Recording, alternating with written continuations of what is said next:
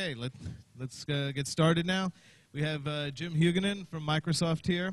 His talk will be on IronPython, the road ahead, and assisting him will be Dino over there. So, Jim, all yours.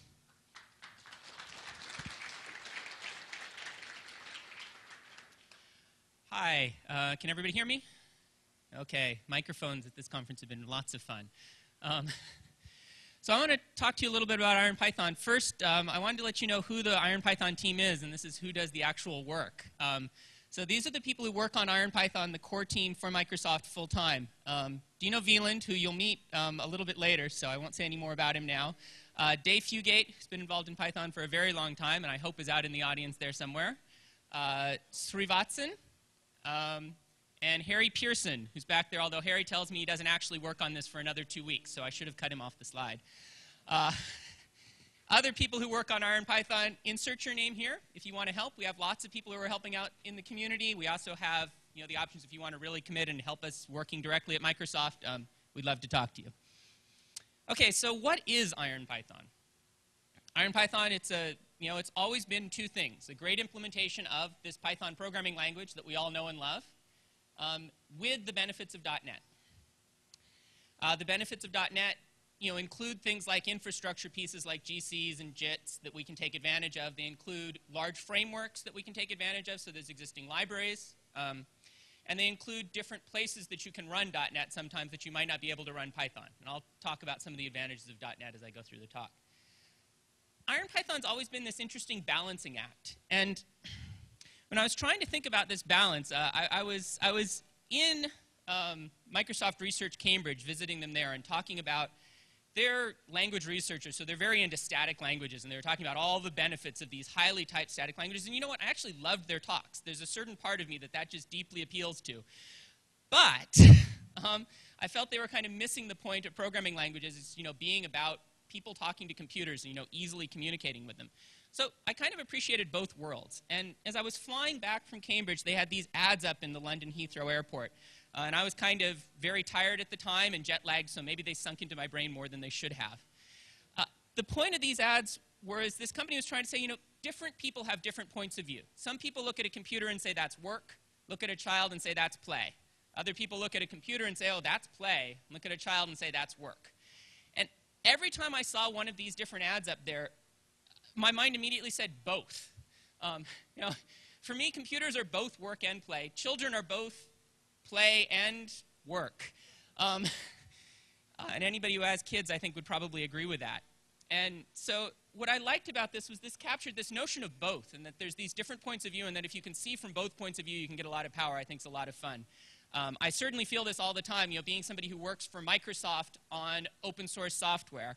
I sometimes feel like I need to see two different points of view at the same time. Or somebody who likes to be friends with Anders Halesberg, who works on C# and loves static typing.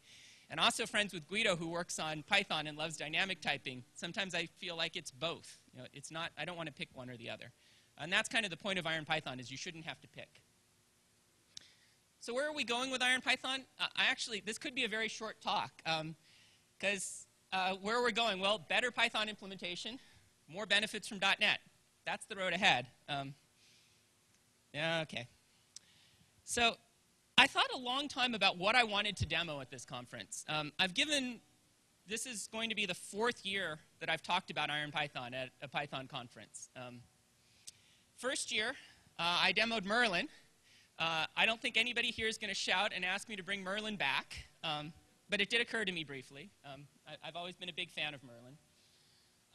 There's cool graphics technologies inside of .NET. There's WPF. This is one of my favorite WPF applications. It's the New York Times reader that runs on top of Windows Vista. And it gives you just a beautiful layout so that you still have that lovely newspaper layout that people like and the New York Times thinks is important to their brand, using this graphical library that .NET has, which works great from Python. WPF is cool. Speech. No pictures to go with this one because it's speech. I could do that, although having seen a lot of people try to demonstrate speech recognizers on stage, I'm just not that brave. I could demonstrate XNA, which is Microsoft's new game framework. I showed you that last time, and XNA is a lot of fun, and being able to script these things and write games in Python is fun. I could do robots. This is actually the last public demo I gave of IronPython. I realized, for those of you who saw my demo last year, many of you probably didn't see the robot that's down there. That's the little Lego NXT robot. So recently, when I've been doing the demo, I build a balloon construction on top of it so people can see the balloon doggy moving around. And that's a lot of fun, but flying to Chicago and bringing a robot around in this day and age of the TSA is just not that much fun. Now, I could go the other direction and show you the Python regression test suite, because that's part of being true Python. And we could run through the Python regression test suite and talk about what it means to be really Python. That would be very useful, but not that fun. It's a lot of enterprisey stuff. I need to thank the person who gave the Python.net talk for this lovely phrase. Like ASP.NET, Microsoft Exchange Server, SQL Server, Windows Server. These things are all really useful stuff, and I think this is actually one of the sweet spots of if you're working with any of these products, IronPython's a great opportunity for you. But was it possible to come up with a demo that was both fun and useful? So that was the challenge, and we'll see if I've succeeded. It actually wasn't possible for me to do all by myself. So I asked Dino to help me put together a demo. Now, Dino is the lead developer working on IronPython. You can go ahead and switch over to Dino's laptop, because I'm sure that'll take a little while. Switch over to this side. I'm going to hold the mic for you so you can talk. Here we go, the dual stage. So Dino's the lead developer on IronPython. He's the one who, most of the cases where when people want something new in IronPython, if you can get Dino really excited about it, it'll happen a lot faster than if you get anybody else excited about it. So, and Dino is going to do this demo, and I will try and hold the mic so he can talk into it. We'll see what happens. All right, so what I'm going to show you today is IronPython 2.0 Beta 1, which we just released on Friday. And I'm going to start off by showing you Django running on IronPython. So the first thing that I need to do, of course, is to install Django. And let's make sure you can see that. So we have setup. I'm going to tell it to install, and I don't want it to compile because we don't have PYCs, so there's no reason to compile. Okay, so Dino's using IronPython here to actually launch the Django setup tool. Geez, that's a lot of files it's installing. Yep, so that all just got installed into my IronPython directory, and so I can drill down into lib, we can see site packages, and there's your normal Django install. Nothing special about that. So at this point, I have a little site, and this is just the normal Django tutorial that you create when you go through the Django website that's up there. It's pretty easy. It's just a little voting booth app. And so I'm going to go ahead, and I'm actually going to start up the server. So one thing you might be wondering is this really Django?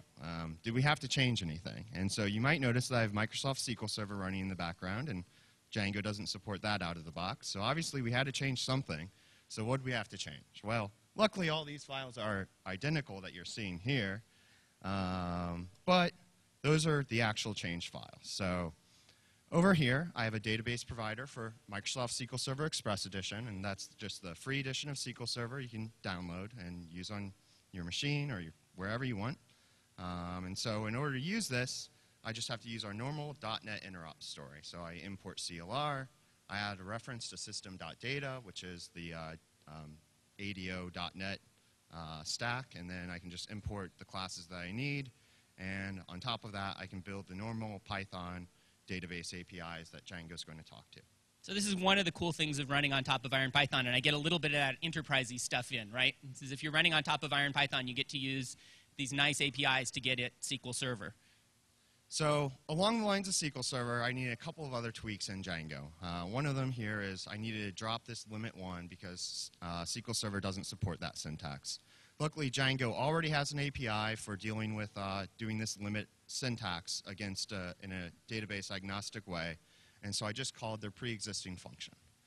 Another change I needed to make was actually matching a behavior that's already present for MySQL but hasn't been abstracted away. So here, I just needed to also check for the MS SQL provider, and if that's what we're running against, then I can't send microseconds back to the database because it'll blow up. There's actually one spot where MySQL apparently can handle it and MS SQL can't, so we have that little update, and then the same thing down here. So these are all the updates to make Django work with Microsoft SQL, but these have nothing to do with running on IronPython. The other interesting thing to note here, this really reminds me of our experience when we started to get IronPython running with the CPython regression test suites. We'd often go in, and when we found there was a regression test that we were having problems with, there'd be a guard in there saying, if version of Python is Jython, don't run this test or do something slightly different. And we found that that was exactly the same thing. And we're finding similar cases. Pretty much anywhere somebody puts a guard in saying, if there's some particular variant, do something special, it's usually nice if they can generalize it better than that.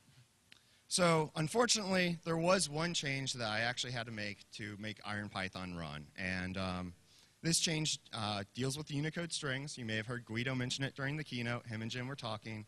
And IronPython only has Unicode strings. So when we read in something like a JPEG from disk, we read it in as a Unicode string. And what's going to happen in Django is they're actually going to encode it on the wire before it goes out to the web server. So this isn't a good thing because we're going to corrupt our JPEGs before we send them out. So I just needed to look at the MIME type. If it was text, then I needed to still do the encoding. And if it's not text, then I need to skip it.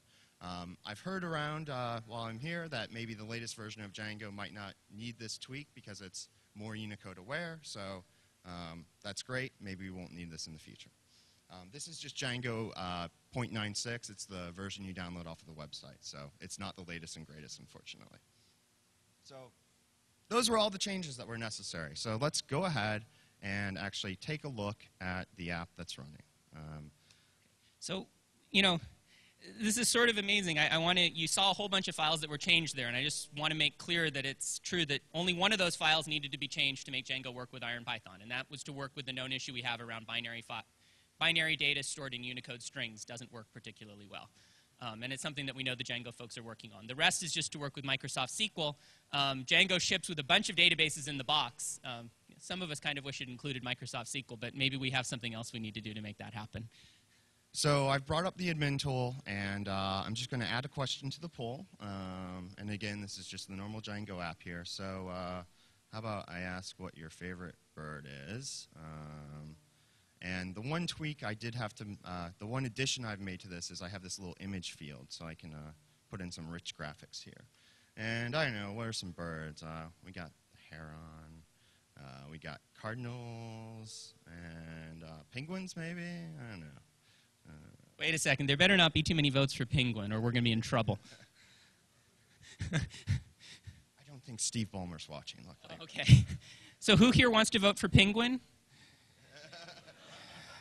Okay, everyone loves penguins. Okay, so I already had some questions in there, and so let's, we have SQL Server, and so, we can also use this, this nice slick UI over here, and so I can come over here and I can show you the questions. And, they're there. Voila. So you had to see one of these Microsoft GUI style things to know it really was a Microsoft app on the back end.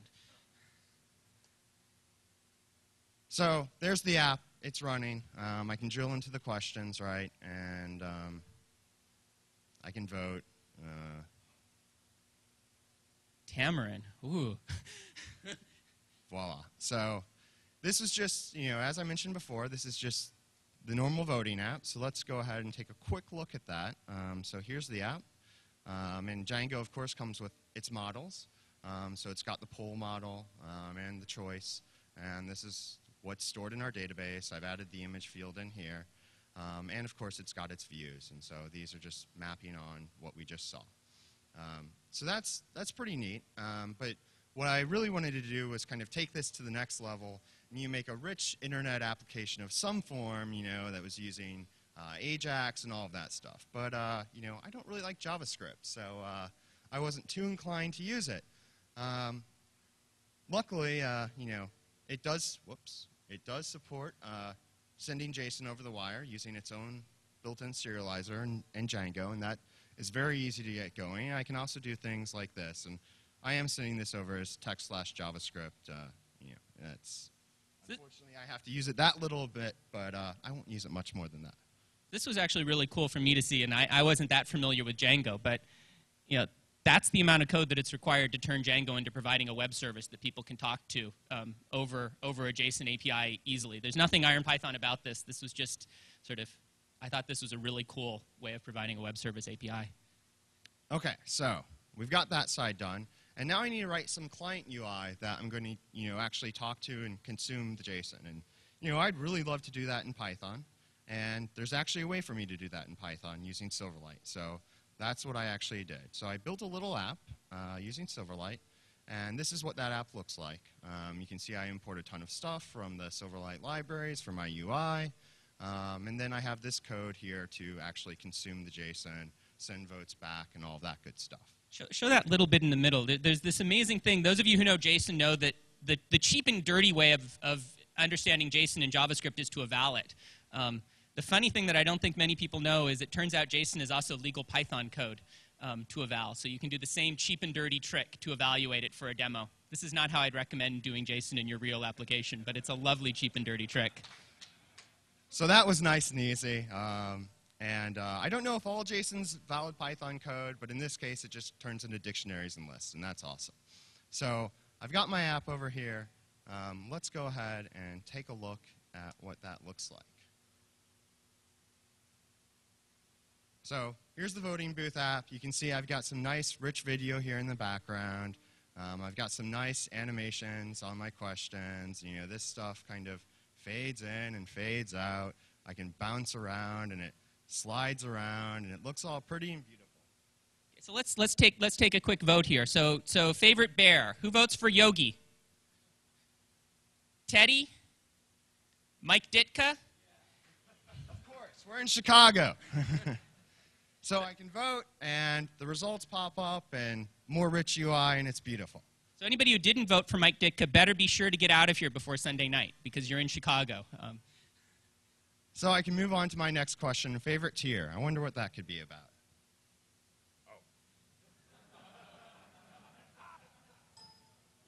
Let's try that one more time. Web developers! Web developers! Web developers!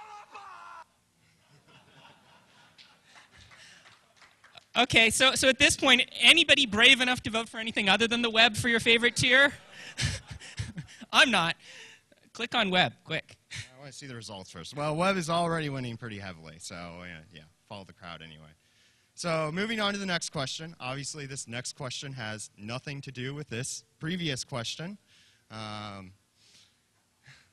We have Tamarin, we have Mono, we have other. Well, Mono isn't really a monkey, but we run there, so I'm going to go ahead and I'm going to vote for Mono. And Mono, by the way, so you're seeing Silverlight here running in the browser, and it's running on Windows.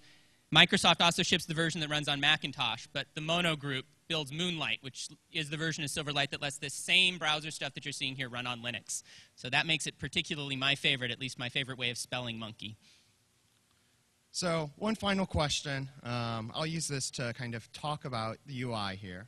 So you can see I've got a bunch of nice effects here, and those are actually really, really easy to do with Silverlight. I'm just a developer. I have no design experience, and somehow I managed to put this thing together, and it actually looks halfway decent. So I was pretty happy about that. And let's take a look at how that happens. So animation in Silverlight is done through the storyboard class. And what this class lets you do is it lets you have a timeline where various animations are going to happen.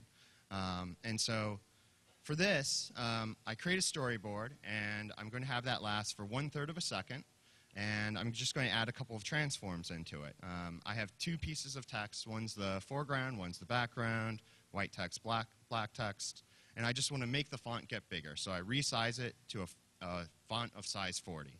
And I just kick that off, and it just happens behind the scenes. I don't have to do anything other than that.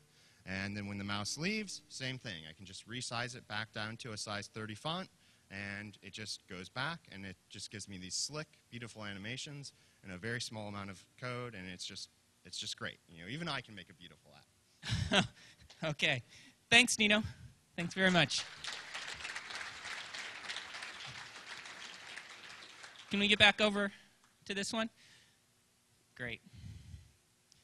Okay, so, Silverlight, so actually, I need to step back for a second, because there were two things that we just showed you. And both of them are about what we're doing with IronPython and are about where we're heading, right? One of them is we showed you Django running on top of IronPython. So how many here were excited to see Django running on IronPython? Yeah. That for us is a measure of, look, we really want to be Python. We don't want to just say, Something that I think I heard before, which is, use our new APIs instead of using all the old Python APIs that you're used to. That's something would make our life a lot easier if everybody wanted to do that, but it would take away so much of the value of being Python. So a lot of our work's going into making all those existing APIs work so that things like Django that have things like really cool web service APIs that I hadn't seen before are available to you. The other thing we showed you was the other end of it, letting you run code inside the browser. And that was using Microsoft's new APIs because it's an area that Python hasn't ever been before. How many were excited to see Python running in standard browser? Yeah. That's the one that gets me the most excited because it's something that I couldn't do before. And I'll talk a little bit more about that, but the idea of bringing Python out of the server and into the web browser. I've talked with so many people actually at this conference who are doing crazy things where they're trying to get interesting Python apps to do Ajax kind of stuff. And they're looking at translating Python to JavaScript, and that's never going to work particularly well. Or they're looking at trying to write a JavaScript library so that JavaScript sucks a little bit less so their brain doesn't blow up so badly when they have to write JavaScript code. It's just a painful process. We all have a great programming language. Why shouldn't we be able to use it inside the browser? Silverlight runs on the three major browser platforms. It runs on IE, it runs on Firefox, it runs in Safari. Michael Ford demonstrated Silverlight yesterday, and he was running on a Macintosh with Safari, I believe, which is actually the first time I've seen that demo, which was cool. It also runs on Macs, it runs on Windows, and thanks to the Moonlight project, it runs on Linux. So I don't think, anybody here running an operating system / browser that doesn't fit into this matrix? Yeah, okay, I'm sure there are one or two, but it's about one or two.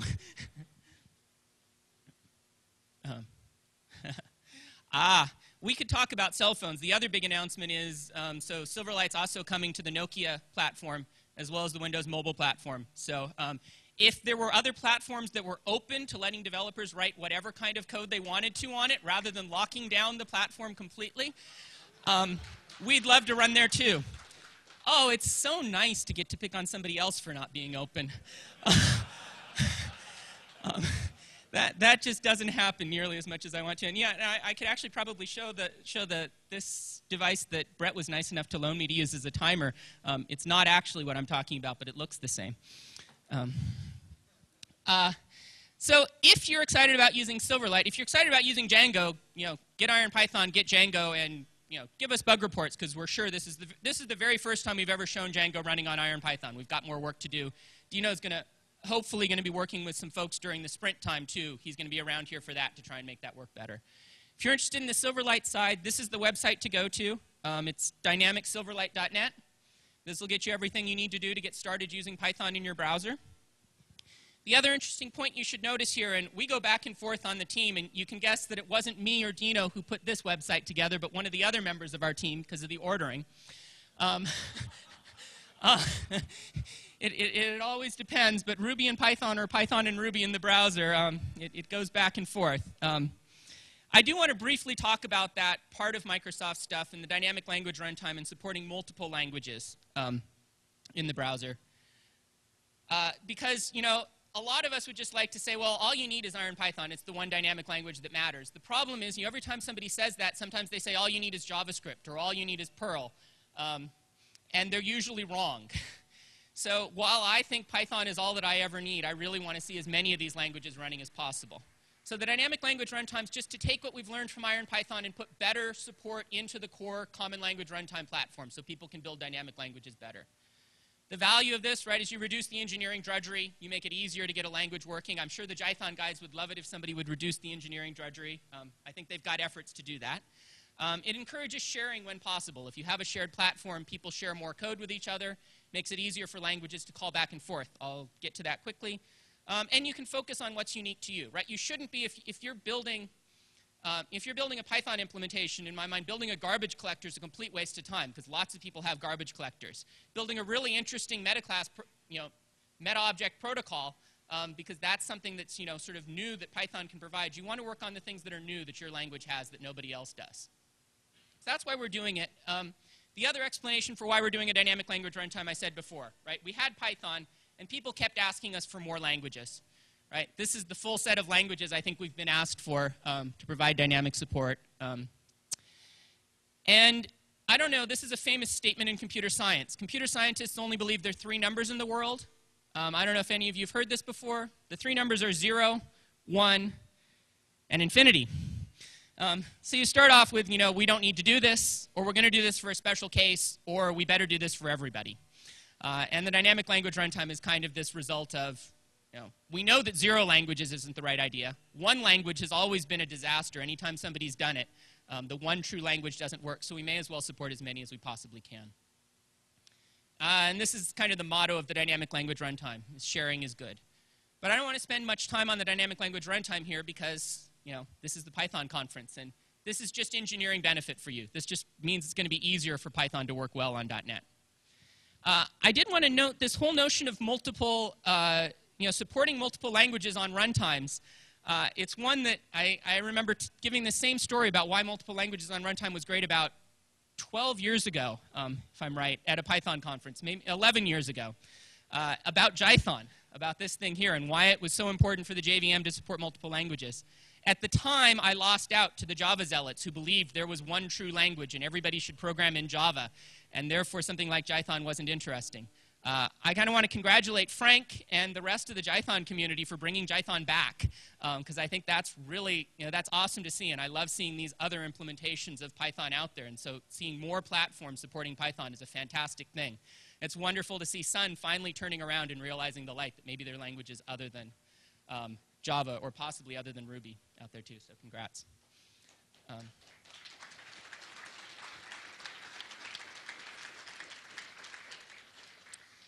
The crazier version of this, and I picked a logo to make sure you knew it was the crazier version, is this thing called IronMonkey that Mark Hammond mentioned earlier today. This is not, in fact, their logo. IronMonkey is the project to get IronPython and IronRuby running on Tamarin. As far as I know, Brendan isn't picking just Python. He's trying to pick Python and Ruby. It would be kind of cool if he was picking just Python and said, this is the only community we care about. Tamarin becomes, wanting it to become multilingual. So here they're taking the JavaScript VM and making it a multilingual VM. The other thing that I like about Brendan's quote here is that he gives credit to the Microsoft public licensed open source that Microsoft's given to the world for making this easier. Now, I have no idea if technically IronPython running on Tamarin is going to work well at all. But I think it's a fascinating project, and I think it is a cool thing about the open source world that something this crazy can be tried. And if it turns out to work well, that'll be awesome. Which brings me to open source. I have the official OSI open source logo. This is the first time I've ever put this logo in one of my slides. Because this year, Microsoft's public license, which IronPython's released under, became OSI approved. I got to ask a poll here again. Who here cares that our license is OSI approved?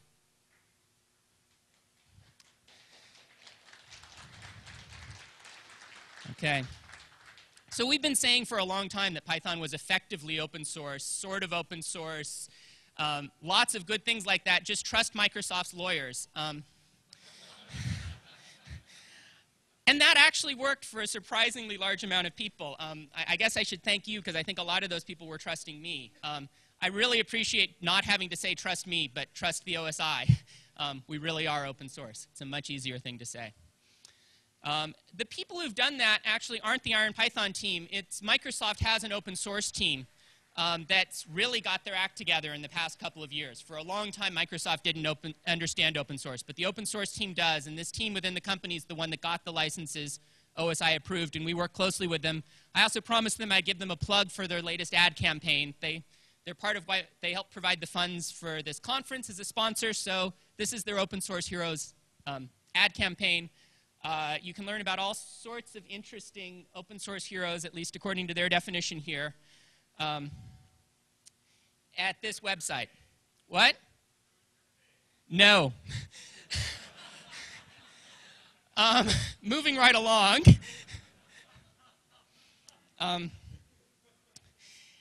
hardest part about doing that for them actually was they asked me who my favorite superhero was, and I couldn't come up with anything, so in dire straits, I came up with the Brain from Pinky and the Brain, who's always set on world domination, which I'm not sure sends the right message, but maybe it sends exactly the right message. So speaking of world domination, it's not really possible to do that all by yourself. I showed you the IronPython team. It's 5 people working full-time on Python. Well, 4, and and open slot working full-time on Python at Microsoft. And that's great, but that's not nearly enough to do everything that we need to. The community is doing some really cool stuff outside of Microsoft as well. And I just quickly wanted to point to some of these, including the FeePy project, which has been on for a while. The FeePy project, if you look at it, a lot of its point is to fix the modules that we didn't provide and give better Linux support. So that's a great one run by Seo. IronPython Cookbook gives a lot of standard recipes that Michael Ford leads. There's a CLR wrapper project with Kurt Hagenlacher that's going to fix one of the things that we aren't doing well of making it easy to call Python from C#. Ironclad's the one I want to mention briefly. Did I get the right name here for the lead guy on this? Yeah, okay. The lead guy on this is William Reed. All of these things are community projects, so I'm trying to give credit to a person, so I can at least put more people's names up here, but the problem with community projects are you then leave out all the other people who are helping. This is a project to let you import native C modules into IronPython. They currently have something that lets you take the bzip module and use that from IronPython, and they're working on making others available. And this will really fill a hole that we currently have. So I wish the community tremendous luck on this, because the more Python modules we can bring in, the fewer that people need to translate to .NET to just be able to get their existing code running. So that's a really cool community project. Just started, so we'll see what that turns into. Let's see, IronPython 2.0. So this is where we are in our release process. IronPython 2.0, the big engineering work for that's all running on top of the DLR. Again, I don't think any of you particularly care about that. That's an engineering trick. The fact that it has Python 2.5 support, I think is the interesting feature. The previous versions have all been 2.4. We shipped Beta 1 on Friday. Dino demoed Beta 1 for you earlier today. We plan on releasing the final before the end of this year. I'm actually a little excited with the race between Python 2.6 and 3.0. If we manage to release just before them, there'll be a short window where we're at version parity with CPython. It's impossible to always stay at parity because we need to wait until the Python thing solidifies until we match up. But we always want to stay within sort of shouting distance so that occasionally we can hit parity. Let's see. Yes. So the last demos that I want to do, and I'm going to, I think, need to ask Dino to come back up and give me the service that I gave him. This lack of wireless microphone is fun. I want to show you just a little bit more of Silverlight before I'm done. Let's see. Alt-tab. Here we go. So this is just a little bit more about using Python in the browser with Silverlight. This is, again, standard web page running off of my local host. Here's a classic Silverlight example. This is called the piano example. Pretty, right? This was built by a designer. Yeah.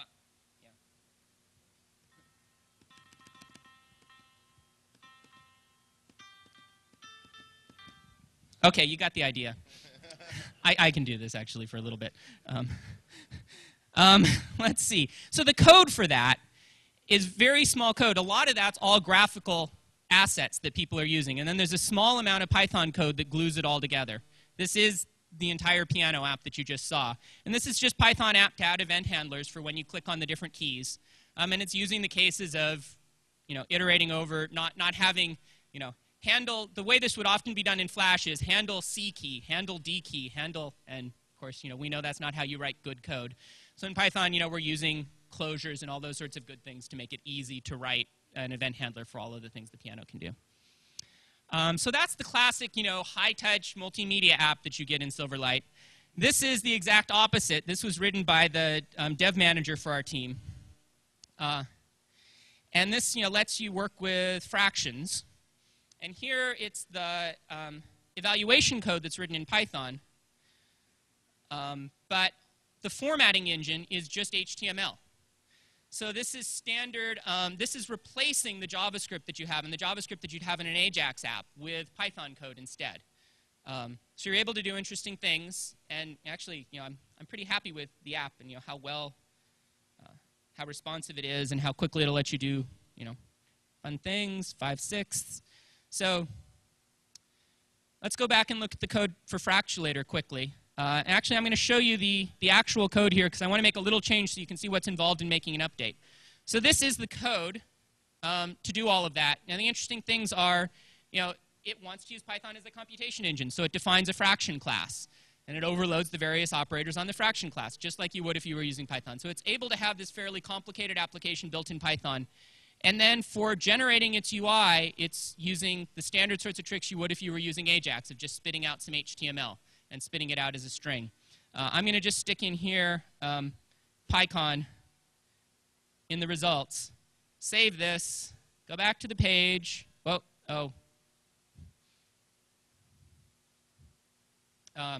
Refresh and type something, and now I have PyCon in there. Let me get rid of it, actually, to do that just a little bit more conclusively. So I edit the Python code. I refresh the page. I edit the Python code. I refresh the page, and my computer freaks out for some reason. So that was a cache miss. And now I've got the new version of the Python code up and running. So it makes it very easy to work on these web apps from the Python code, right? There's no deployment step, and I'm writing Python code, and it's running in the browser against the HTML. The last application that I want to show you here is called DLR Console. Who's timing? How much time do I have left?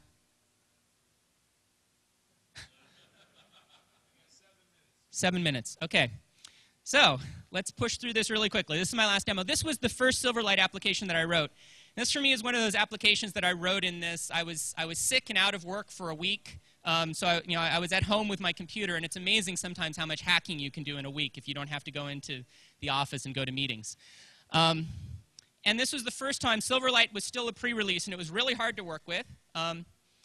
It didn't come with any of the standard features that you'd expect. So to write an application that worked on Silverlight, you needed to build your own things like stack panels, scroll bars, text inputs that handled key presses and figured out how to map from key numbers to actual sensible things. So this was the very first version of Silverlight. It's not nearly that hard anymore. But I was able to write all of that in Python. And that, for me, made it actually kind of fun rather than a challenge. So I had a nice UI framework underneath, but I could write a bunch of code in Python. And what was I able to build out of that? Well, it was this little application that runs, and it gives you a Python editing environment inside the browser. And now I'm going to need somebody to hold this for me.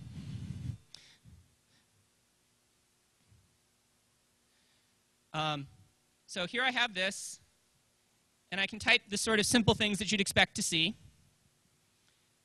Sorry. I can take a whole bunch of Python code, and I can just execute it.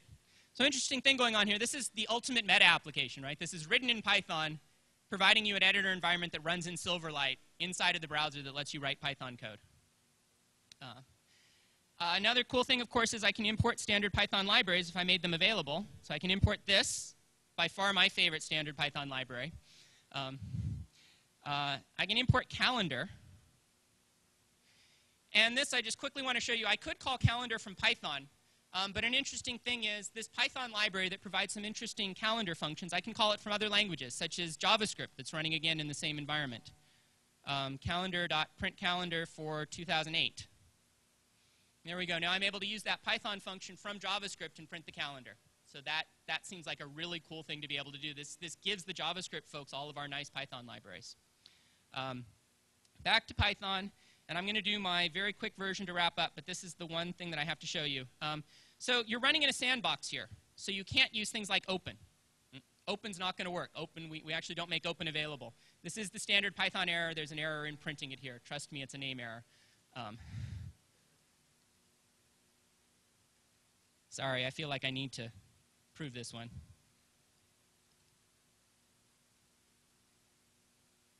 Okay, anybody who was worried about that last error, it really is Python's errors. So I'm in a sandbox, so I can't do things like open, but I still want to be able to open files. So I'm going to create a little open file dialog and pop it up. So this I am allowed to do because now it's in the user's control, and the user can decide whether or not they want to make files available to me while I'm running in the sandbox inside the browser. I'm going to go here to videos and get a video from our most recent web conference. So now I've opened that up, and I can create a stream that points to, let's see, the selected file, and I'm going to open it for reading. So I have a stream that'll read that file on my local disk, and this is what the Open File Dog makes available in the sandbox. I can get streams to the files that the user gives me permission to get access to. Now I need to create one other thing here. I'm going to create a media element that lets me show you that video. And add it to the canvas.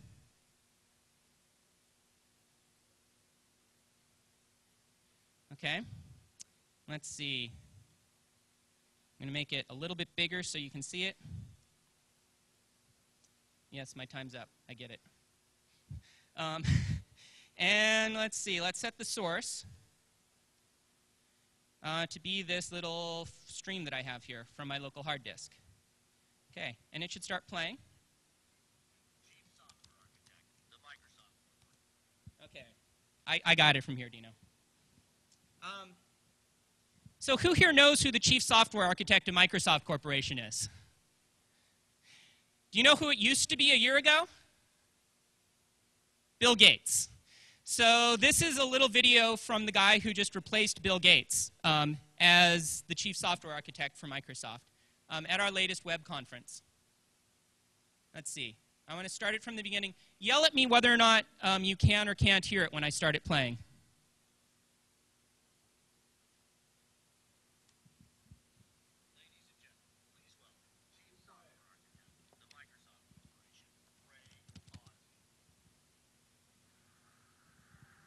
No? Thank you. Good morning. Welcome to Mix. Welcome to Las Vegas. Great to be here. Can you crank the volume up anymore? On the flight down here from Redmond, I was thinking about the Yeah? broad range of products that we've shipped since we were here at the Venetian about a year ago, May of last year. Tools, including Expression Studio V1, Visual Studio 2008, languages, Iron Ruby, Iron Python. Okay. Up, back down. Sorry. I hope most of you... Did I kill something? I hope most of you heard that. I'm sorry that the audio didn't work so well. This was really fun for me, and I'll repeat what Ray's comment was. It was at the end, we've done great things, and we've done languages, including Iron Ruby and IronPython, which I love. And having that come out of the Microsoft Chief Software Architect, to me, is really kind of an exciting place that we are now. And of course, part of why he loves it is, the fact that it runs on .NET, but part of why he loves it is it's a really cool language with a lot of really cool things you can do on it. So I think that's a great thing.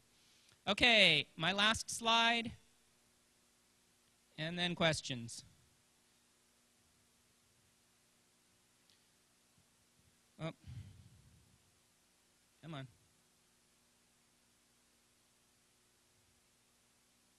There we go. So IronPython, we've told you about it. The things that we're doing is we're making it a great Python implementation. We really care about that. We're working on things like making real apps like Django run on top of it and run very well. We're also trying to bring new benefits that you get from .NET. That's not just fun things like WPF and pretty UIs and XNA that lets you do games or enterprisey things. It's also things like Silverlight that lets you run where you've never been able to run before. That's our homepage. That's where you can learn about Silverlight, and that's where you can do if you're interested in working on IronPython. And I think I'll take like 2 questions. And anybody's welcome to come up and ask me more questions later afterwards, but I'm afraid I'm running out of time. Yeah, it's just lunch afterwards, so, I'm sure. I'll be here until people stop asking questions, or my plane leaves. All right. As one of the people who's trying one of the ridiculously silly implementations to get some Python elements in Flash, what exactly can we expect from the current 1.1 or 1.0?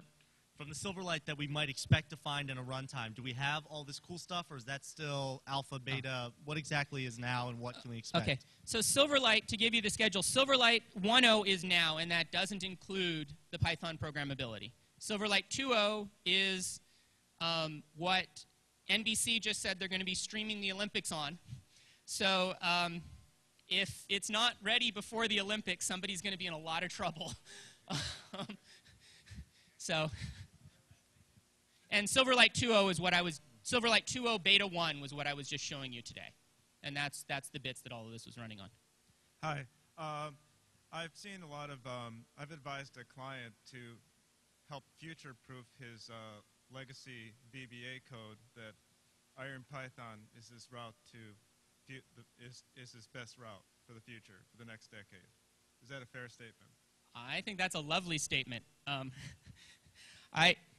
Oh, so the question was, if you've got a lot of VBA code and you're thinking about moving it somewhere, what's the place you should move it so you'll be future-proofed for the longest time in the future? VB.NET is obviously something people will tell you to move to, but I think a lot of VBA folks will really love moving to Python and find that the things that they liked about VB are still there, but the things that they didn't like so much about VB aren't there anymore. I think it's a great place for those folks to go.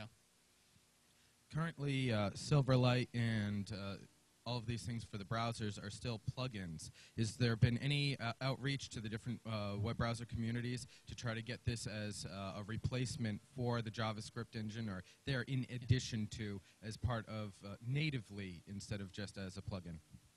So I guess I'll do this. The question is there any attempt to make Silverlight something native rather than just a plugin? I think if it was possible to make it native in those 3 browsers that I showed you up there, people would be absolutely ecstatic. But there's some fairly big challenges in making it native in IE, Firefox, and Safari, and hopefully others in the future. So I actually don't think the plugin model is that much of a problem. And we could very well wind up being native inside of IE, but that's now back to the platform-specific model, and having it as a plugin that's available everywhere for me is actually really the big win.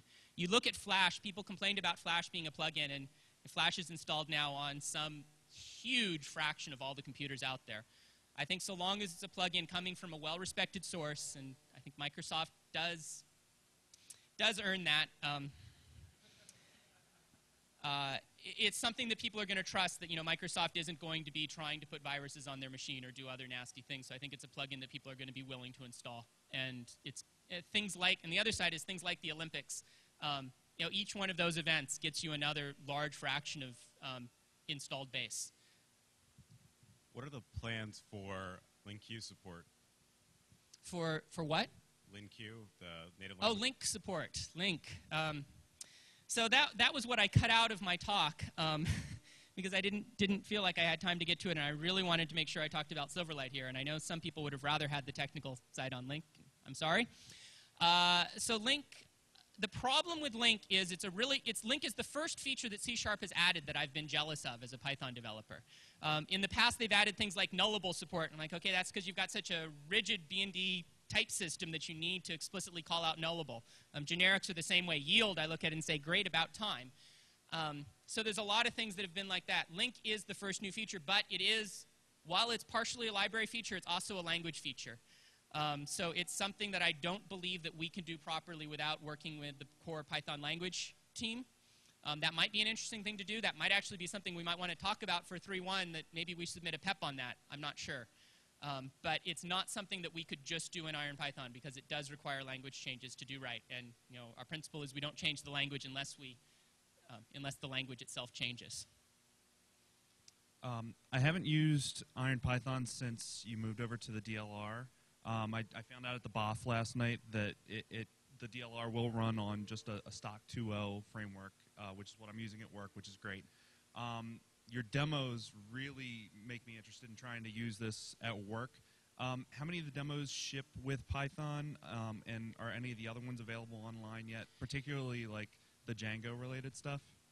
So the Django stuff, as I just said, that's the first time that we've had Python running Django successfully. So Dino is either going to blog or get somebody else to blog about the details on what was involved in doing that. That was fairly small, except for the SQL extension, so that's a small thing that we can do. The demos that I showed you, most of those demos that I showed you, that page I was going to, you can get to those off of dynamicsilverlight.net. Most of those Silverlight demos that I showed you ship in that dynamic Silverlight package, including the DLR. Well, the DLR console is also available on that website. So that website has everything, except it doesn't have the cool stuff Dino showed at the beginning, but that's just because it just started working today. 3 or 4 days ago. Would you say that